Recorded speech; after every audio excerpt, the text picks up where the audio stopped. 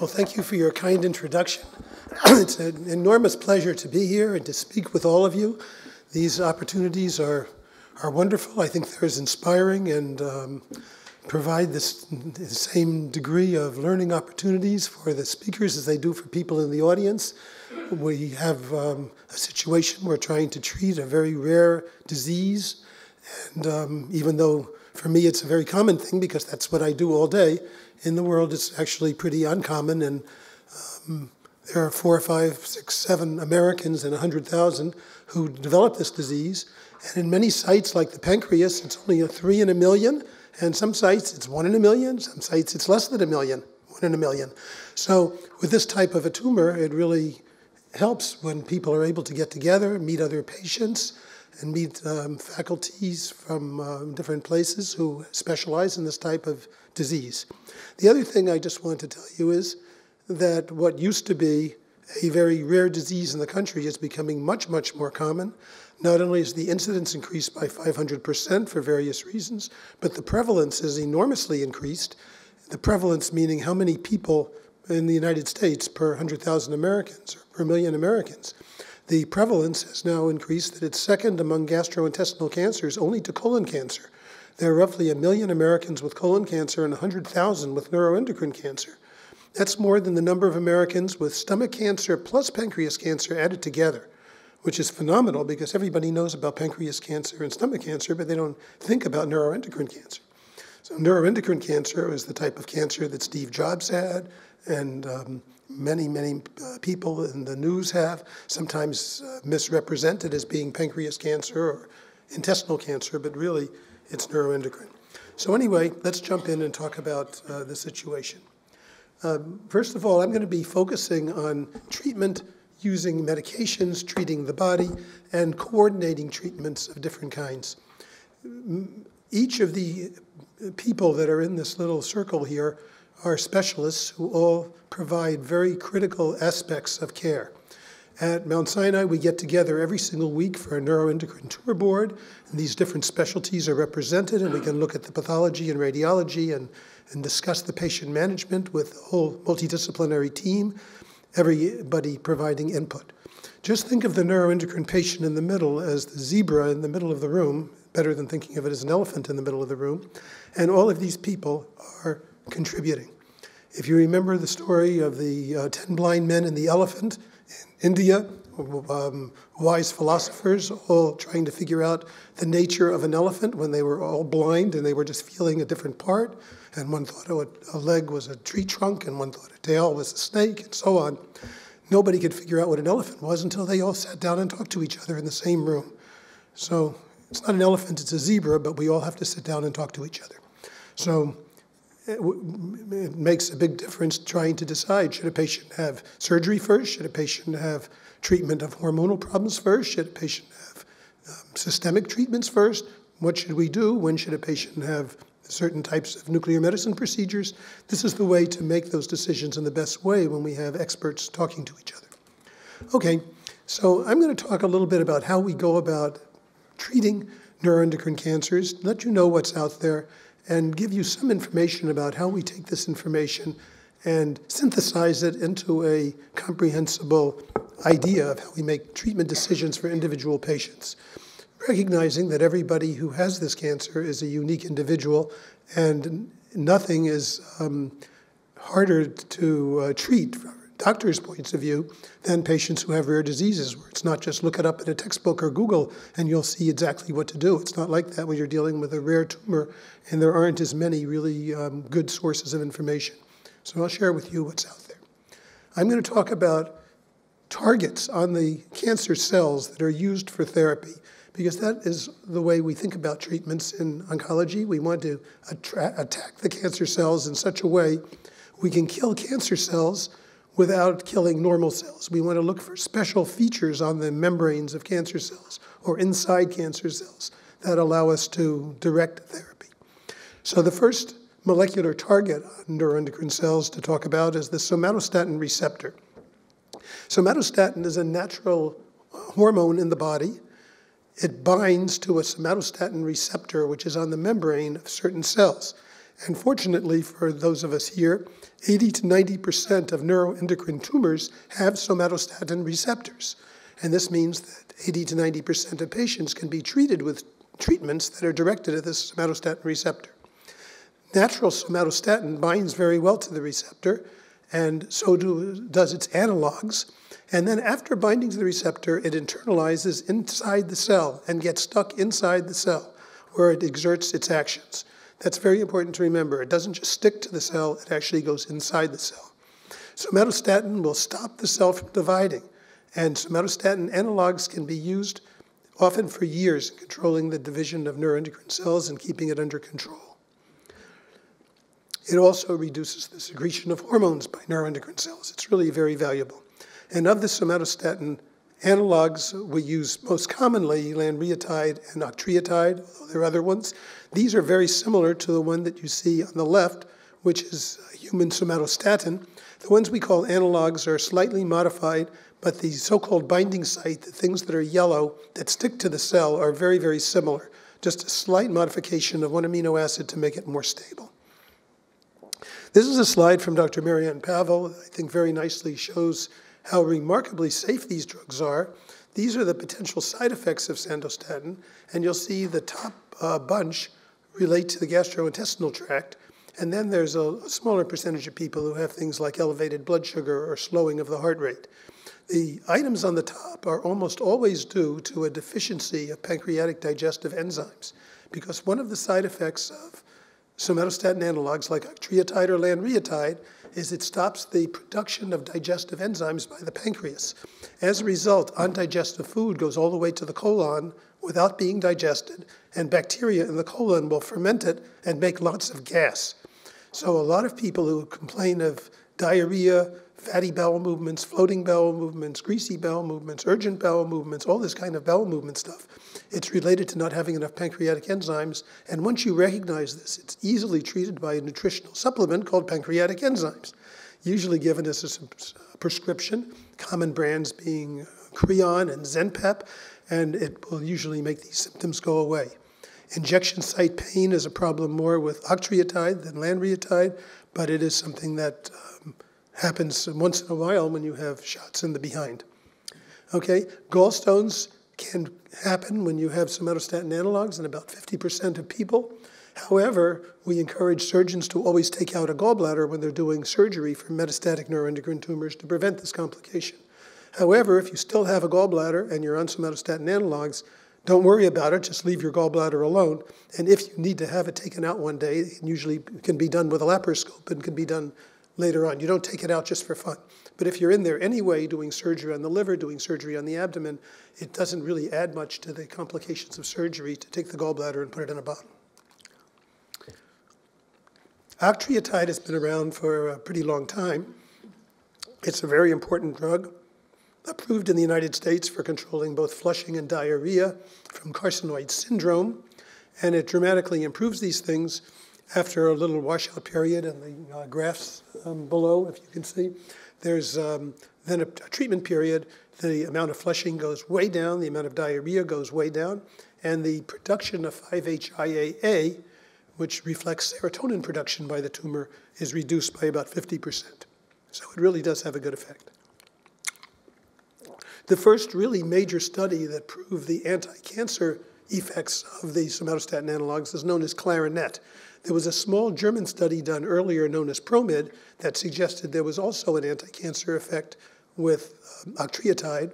However, that was a small study that was closed early and was not accepted by the FDA for approval. So this led to the Clarinet trial, a randomized trial of lanreotide versus placebo that was designed at a time before we had other treatments for neuroendocrine tumors, so that it was felt to be an ethical randomization. And the people who got placebo then received active lanreotide if the cancer ever grew while they were taking their placebo. A dramatic difference between the two. This is the paper we published in New England Journal of Medicine showing the top line of people who got lanreotide, bottom line people who got no lanreotide. With no lanreotide, the average time until there was a major progression of cancer was 18 months. In the people who got lanreotide, most people still were doing fine and it never progressed. I gave the latest update on this paper at ASCO Cancer Meeting last year. For people with intestinal neuroendocrine tumors, 61.5 months average cancer control just with lanreotide alone. It's remarkable. And that means half the patients were controlled a lot longer than that, some people more than 10 years. The people that got no lanreotide, as you see, 18 months. So it's a huge difference. In the overall population, that including pancreatic neuroendocrine tumors and other neuroendocrine tumors, the average control time was about 38.5 months, still a long period of cancer control. And we've seen individuals who have been on it literally for decades.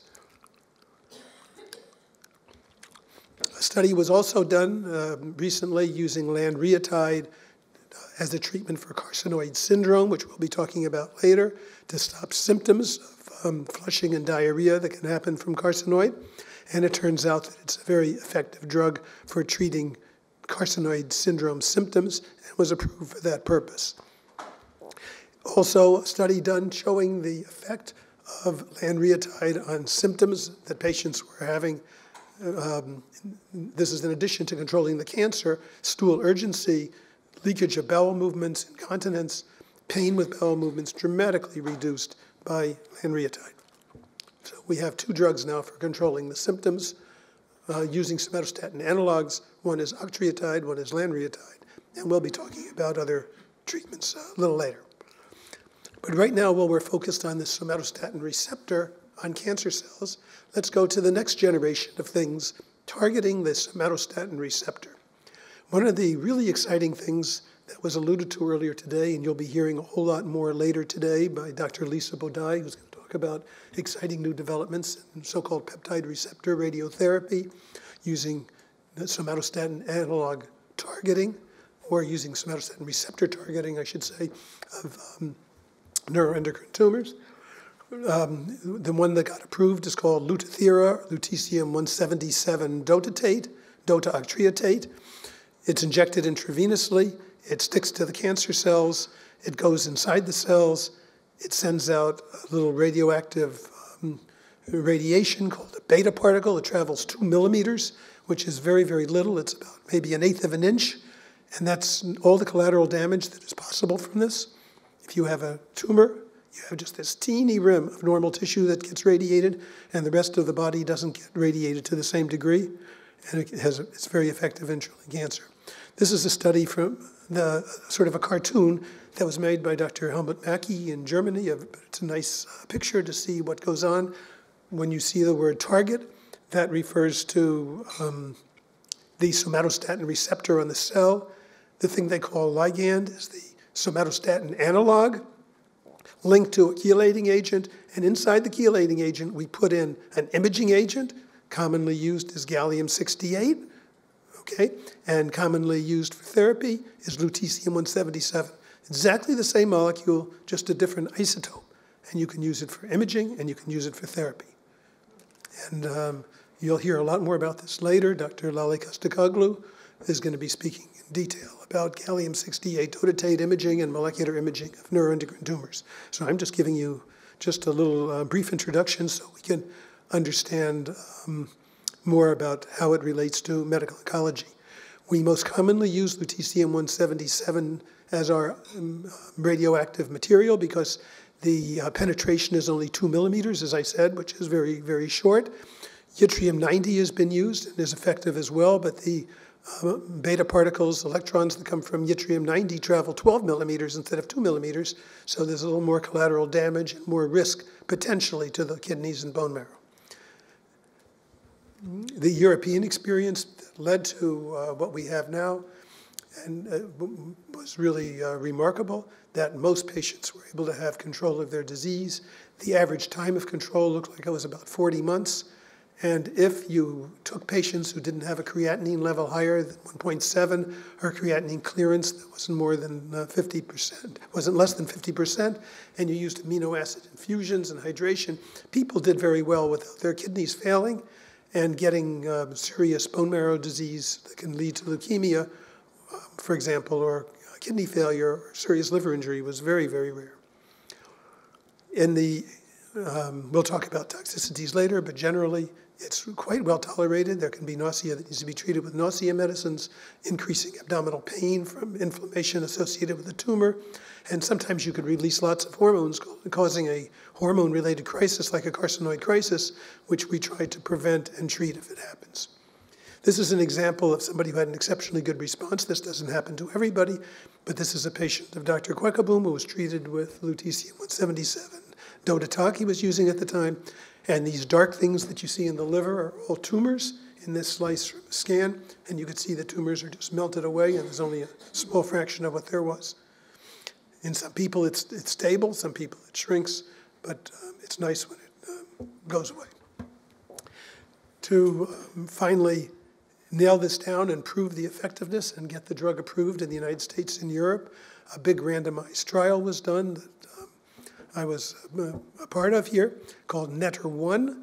This was a randomized trial in people who had intestinal carcinoid tumors resistant to octreotide 30 milligrams IM every month. They were getting standard dose of octreotide, and the cancer grew anyway. The radiology was reviewed by a central radiologist to confirm the progression was real and significant. These patients were then randomized to one of two treatments. One treatment was to double the dose of octreotide, something pretty commonly done. You go from 30 milligrams every month to 60 milligrams every month.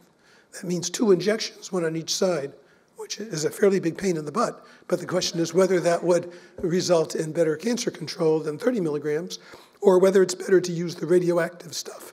1 injection every 8 weeks for 4 times total, and then maintenance with the same conventional octreotide 30 milligrams. This was published in the New England Journal, led pretty rapidly to FDA approval, and here's what happened. 4% of patients getting the lutetium dotatate had progression of cancer, and everybody else really had control. The shrinkage in a major way happened in 19%. Most of the other patients, it was either stable or mild shrinkage and progression, only in 4%, and the average time to progression hasn't been reached yet, but it's estimated that it'll be probably the same as the people we're reporting from Europe at around 40 months or so, but we don't have any numbers yet.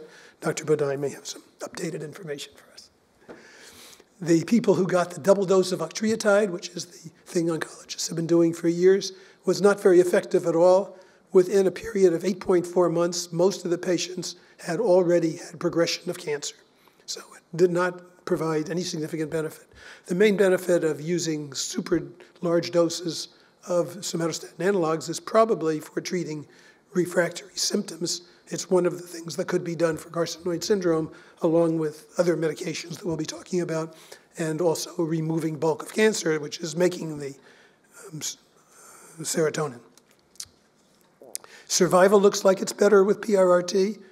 Looks like it's significantly better, but patients haven't been followed long enough to prove that this data will hold up, but we think it probably will. The other thing that was just reported this past year was a study that we did on quality of life in patients with NETTER-1, that not only does it control cancer and keep it from growing, but it makes people feel better. The majority of patients had control of diarrhea, control of flushing, control of tumor-related pain, like liver pain and bone pain, increase in energy level, increase in general level of performance and activity, and improvement in health score by standardized tests of quality of life that patients would fill out in questionnaires. So by all of these types of criteria, patients did better when they had PRRT. This is assuming you're somebody who needs PRRT and it's an appropriate treatment. Every treatment has its particular time and place. I'm showing you this to give you some idea of the kinds of patients who might be appropriate for PRRT, but Dr. Bodai will talk about this in a lot more detail. But the most important thing is that you have positive imaging, which nowadays is usually gallium-68 dotatate PET or a similar somatostatin imaging, and your cancer is not being controlled with normal doses of somatostatin analogs. Those are the most important criteria. The official approval is for neuroendocrine tumors that started in the gastrointestinal tract and pancreas. And it's sort of a case-by-case problem trying to figure out how to get approval when it started at other sites. Although normally if somebody needs it, we're usually able to figure out a way to make it happen. Serious side effects are uncommon, as I mentioned. the most common side effect being nausea from amino acids that are used. And there's some new ways of dealing with that we'll be talking about. Kidney protection is very important, as I mentioned, because you could end up in renal failure and end up on dialysis. If you start with renal failure when you go in, it can make it worse. If you start with normal kidney function, most people do just fine, and there's hardly a change in kidney function. So just the last thing I'm going to say about this in the formal presentation, except how we're going to use it in conjunction with other therapies, and I'll leave the rest to Dr. Bodai.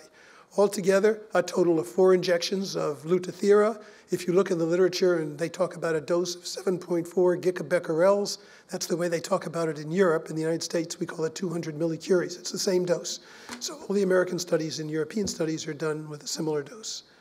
It's normally given every 8 weeks, but if people need to delay it by a month or 2 or whatever, that can be done on a case-by-case basis. The dose could be reduced depending on various circumstances. And patients have to have careful instruction and radiation safety and stay in the facility where they're being treated long enough to get intravenous amino acids, fluids, and follow-up. So it's a specialized type of therapy, but very effective and very good. Platelets can get low, even to the point of needing transfusions in some people, the major risk factors being age greater than 70, presence of bone metastases, or poor kidney function going in. But it's possible that any of the blood counts can be temporarily depressed. It doesn't mean you're getting some horrible bone marrow disease. It just means it's temporarily down and go back up again. New directions I'm not going to talk about because Dr. Bodai is giving a whole talk about that. Okay, the next molecular target I want to talk about is what we call mTOR. I don't know if any of you have heard of mTOR, but mTOR is an enzyme inside cancer cells, which has a remarkable history. This is a slide of statues of warriors that are standing in the middle of Easter Island, the big island known as Rapa Nui, in the middle of nowhere in the Pacific. It's one of the most isolated places in the world. And sitting here on the grass are these things that probably weigh 120 tons. They're probably 100 feet high. And they've been there for hundreds and hundreds and hundreds of years and never blown away in the big storms. And nobody knows how they got stood up there out of a solid piece of stone and how the ancient engineers did it. But they clearly had some pretty sophisticated engineering in this island. So somebody went to look at these stones, whatever, and while he was there, he got this brilliant idea. Why don't I take some dirt from the Easter Islands back to America and analyze it? And maybe in this dirt there will be a fungus that's making an antibiotic. And maybe that antibiotic will be something that's never been discovered before, and it'll hit the jackpot like streptomycin coming from Streptomyces. Okay, what are the chances of this happening? This is like unbelievable, right? People have looked everywhere in China and Africa and America and all over the world looking for antibiotics coming from microorganisms. But who would think that there would be something special? Well, believe it or not, he hit the jackpot. They found a fungus that had never been discovered in the world. And this made an antibiotic that was never discovered in the world. So they named the antibiotic rapamycin, because the island is Rapa Nui Island, so they call it rapamycin.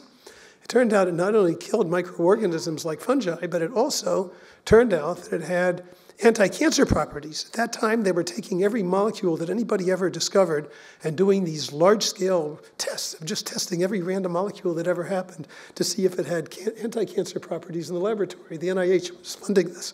There was a time when the NIH had lots of money. Okay, so they discovered that just for no real scientific reason that this stuff had anti-cancer properties, and then they started researching what happened. So it turned out this enzyme that was being inhibited, they didn't have a clue what it was. So they called it mTOR. That means mammalian target of rapamycin. So it sounds really scientific when you don't know what you're talking about to say, well, what is rapamycin? It's an mTOR inhibitor, and what does it do? It inhibits mTOR, you see. So people started studying this, and they realized that mTOR was a central regulator of cell growth, metabolism, determined how long the cells live, when they die, whatever, and that neuroendocrine cancers have all kinds of mutations that have a big defect in this mTOR pathway so that they have lots of mTOR, and by inhibiting the mTOR, you preferentially will inhibit the growth of neuroendocrine cells compared to other cells. So based on all of this, and based on the fact that some people that have congenital deficiencies, increases in mTOR, get pancreatic neuroendocrine tumors spontaneously, The study was done comparing everolimus. Everolimus is almost the same as rapamycin. Rapamycin is sirolimus, and when Novartis made a user-friendly pill out of it, they called it everolimus. Okay, it's a natural substance. It's not a normal chemotherapy. They did a randomized trial. We did this with patients along with a sort of worldwide consortium of cancer centers because it's a rare disease. It was the largest study ever done in pancreatic neuroendocrine tumors. 410 patients were randomly assigned to placebo with the understanding they will get everolimus if the cancer grows, and the other people got everolimus. The difference between the two groups was astounding. And you can see the top line is everolimus. The average cancer control time was 14.4 months versus 5.4 with placebo. It's not as long as we see with PRRT. It's not as long as we see in somebody who's never been treated before who gets lanreotide, but it's a major advance in the field, and we're now working on ways of making it even better. Most people who got everolimus had some tumor shrinkage. The blue and the yellow represent lines, with every line representing a patient. So there are 410 vertical lines. Every line that goes up is cancer growing. 0 is the baseline size of the tumor. And every line going down is cancer shrinking. Okay, so most people had some degree of shrinkage, even though the majority didn't have a major shrink. The reason there are some patients at the end there who have a shrink on placebo is because the placebo people were allowed to have octreotide at the same time. Okay. The same study was done, slight modifications in design, but for people with lung carcinoids and people with other types of intestinal carcinoids to see if it would work in these situations as well as in the pancreatic neuroendocrine tumors. Turns out the curves are almost superimposable, and it works on all types of neuroendocrine tumors. So that's a wonderful drug. The next molecular target that I'd like to speak about is the blood vessels in the tumor. This is a picture of blood vessels in a tumor. They look really weird. It doesn't look anything like blood vessels in the rest of the body. They look more like blood vessels in a placenta. I mean, they're just really unusual blood vessels. And these blood vessels are essential for providing nutrition and delivering oxygen to cancer cells. And there are drugs that have been discovered that actually can prevent the development of these blood vessels and can shrink tumors based on attacking the blood vessels supplying the tumor rather than attacking the tumor itself. Okay? So this gives us a new class of drugs. Sunitinib is a pill that attacks the so-called vascular endothelial growth factor receptor and some other things that stop the blood vessels from growing in the tumor. It turned out that in pancreatic neuroendocrine tumors, it was highly effective. Progression-free survival, which means how long patients can go with no sign of cancer growing, was 11.4 months. It's just virtually identical to what we saw with everolimus. Works completely differently, but it's another type of pill. It is effective. It's most effective in pancreatic neuroendocrine tumors. Cabozantinib is one that has similar anti-angiogenic properties. It also attacks another molecular target that we call c-Met, and this particular drug has turned out to be extremely effective in neuroendocrine tumors of carcinoid type, as well as ones that are pancreatic. This was a study done by Dr. Jennifer Chan at Dana-Farber, and it does look like it's quite active. The progression-free survival is long, 21 plus months, and based on that, a randomized trial is being done that we're doing right now in conjunction with her group, comparing cabozantinib and placebo to determine the place that this has. Chemotherapy has always had a bad name for neuroendocrine tumors because it doesn't work and it causes a lot of side effects. The major exception has been people that have really, really aggressive neuroendocrine tumors, high-grade neuroendocrine tumors, like small cell undifferentiated neuroendocrine carcinoma of the lung or other types of high-grade neuroendocrine tumors. It's very effective. It doesn't cure the cancer in most cases, but it can sure shrink it up fast. But in most neuroendocrine tumors that we see, the so-called well-differentiated neuroendocrine tumors, carcinoids, it doesn't work so well. There was one drug that came out years ago called streptozocin that's actually approved for pancreatic neuroendocrine tumors, but not used so much these days because of the kidney toxicity associated with it. But there's a pill combination called temozolomide, which is one type of pill, and capecitabine, which is another. These go by the brand name of Temodor and Xeloda, XCLODA, we call it temozolomide capecitabine. It's usually abbreviated nowadays by the nickname CAPE-TEM, capecitabine temozolomide. Okay? The capecitabine is given every day for 2 weeks, twice a day, morning and night. The temozolomide is given every day consecutively for 5 days, on days 10 through 14 of each of these cycles, and then the whole cycle repeats every month. It's a way that seems to be maximizing the synergy of the two drugs. The amazing thing about this is the objective response rate, the percent of patients who have a major shrinkage of cancer, shrinkage defined by 30% shrinkage or more, okay, happened in a third of the patients. That's enormous. Remember with PRRT, which is so active and nukes the cancer cells, we have a 19% response rate. Here we have a 33% response rate. So if somebody with a pancreatic neuroendocrine tumor, borderline resectable, you can't take it out, but you really want to, if you can just shrink it away a little bit from blood vessels, you have a 1 in 3 chance that you'll shrink it up so much that you might be able to have surgery. And maybe some of the other people, even less than that, would be enough to go from inoperable to operable. So there are certain selected cases where this is really a wonderful treatment, and it provides another treatment for pancreatic neuroendocrine tumors. Progression-free survival with that was over 22 months, based on the study. Now, another drug I wanted to talk to you a little bit about is telotrestat, which goes by a brand name Zermello. This is a drug which blocks the production of serotonin. There's an enzyme we call tryptophan hydroxylase that turns the amino acid we eat in our diet, tryptophan, it turns it into the precursor of serotonin that makes serotonin. If you block this enzyme, you stop production of serotonin, and you can drop your production of serotonin by neuroendocrine cells by 50% over what is possible with somatostatin analogs. So you treat with a somatostatin analog, your serotonin, let's say, goes from 1,000 to 500. You treat with this drug, it might go from 500 down to around 250, 300. It drops it down tremendously, and along with that, it tremendously improves diarrhea. So there's really a lot that could be done now when people have carcinoid syndrome diarrhea. Not only can we treat with somatostatin analogs, but we can use telotrestat as well. There's a hope that this will help prevent carcinoid heart disease, which is one of the big complications of having a high serotonin level. You can cause scarring in the heart. That hasn't been proven yet, but it would make sense that low serotonin would be a good thing to do and would make that less common. It's a pill 3 times a day. Most people tolerate it well. And as I mentioned earlier, the other major means of treating carcinoid syndrome is to get rid of cancer by any means possible, which can include surgically removing metastases. It can mean embolization of the liver in various ways. It can mean, you'll hear about these things in more detail later. It can mean ablation of tumors, all different things. But you want to get rid of cancers that won't make so much serotonin, and then you want to treat the serotonin that's being produced.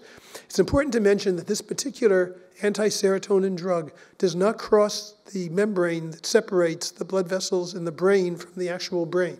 So it does not get into the central nervous system. This is very important because if you reduce serotonin in the brain by 50%, you might stop your diarrhea and then get so depressed you'll be jumping off a bridge somewhere. And that wouldn't be good. So it does not seem to have a major effect on depression or mood. It does have a big effect on production of serotonin in the body. There's a drug, I don't know if you want to call it a drug, you might call it a nutritional supplement called Enterade. It's a mixture of 5 amino acids, valine, aspartic acid, serine, threonine, and tyrosine. These are just all normal amino acids that are the building blocks of your proteins, mixed with some generally accepted and tolerated sweeteners made by the same folks that make Gatorade, basically. But it's called Enterade. It's made specifically so that all the nutrients are absorbed by the small bowel. There are people who have trouble maintaining nutrition because they have diarrhea all day and they can't absorb the food they're eating. But every amino acid that you eat in this mixture gets absorbed in the small intestine and you don't poop it out. It also seems to reduce diarrhea. An early study shows that that's the case with carcinoid tumors, a study that was done at the University of Kentucky. So we're trying to make a large study to try to conclusively prove this and figure out how Enterade might figure into the treatment of carcinoid syndrome. But it's certainly quite non-toxic and quite exciting. and natural. So these are the things that we talked about, kind of summarized. There are a few drugs also that are anti-diarrhea treatments and things that can slow release of hormones, like a blast of steroids, but these are the main things. Very important is when people have surgery, they should be aware that anesthesia is one of the things that can trigger a carcinoid crisis, which is a big problem. And we normally treat that with lots of somatostatin analogs and other medications.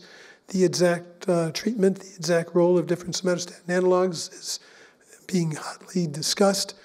Most people feel it's a good idea to use lots of somatostatin analogs before surgery and use an octreotide drip if you need to. There is a surgeon in Oregon who's a very prominent person in the field, Rod Pommier, who feels that that doesn't help, but most of the world is still using it and doesn't want to take the chance of a massive drop in blood pressure happening in the operating room. But I think as time goes on, we'll sort out the optimum management of carcinoid crisis. So in conclusion now, we have several options for treating metastatic neuroendocrine tumors. We have somatostatin analogs, which are used instead of somatostatin since they have a much longer half-life in the body. An injection either a couple of times a day or once every 4 weeks, depending on the kind, whereas natural somatostatin only works for a few minutes. So we have somatostatin analogs. We have everolimus, the mTOR inhibitor. We have interferon. We have PRRT. We have telotrestat for carcinoid syndrome. There are a few people where the cancer has never grown for the last 10 years and they have only little teeny spots. And they come to see you and say, well, do I really need anything? My cancer hasn't grown in 10 years and all I have are little teeny spots. So maybe those people can be monitored. It's actually a very small percentage of people who would be appropriate to monitor without doing anything. But there are a few people like that that don't need treatment right now. And of course, clinical trials, which are how we have gotten where we are today, is all the things that we're talking about were clinical trials just 2, 3, 4, 5 years ago. Most of these clinical trials have been very recently done. So, and we have things that are very exciting. Like you heard, we have cabozantinib, the new type of anti-angiogenic c-MET inhibitor. We have trials that hopefully will be starting with the Enteraid. We have trials with a new kind of drug to overcome resistance of everolimus that Elise mentioned in her introduction was something that NetRF is interested in. We have a big randomized trial about to happen for people with pancreatic neuroendocrine tumors that are resistant to everolimus. We have new things happening, as you heard, with PRRT, which, and so there are just many, many things that are called clinical trials, but the chances of major success from many of these things is high. Pancreatic neuroendocrine tumors, we have pretty much the same with the addition of sunitinib and chemotherapy, okay? So how do we decide what we do when?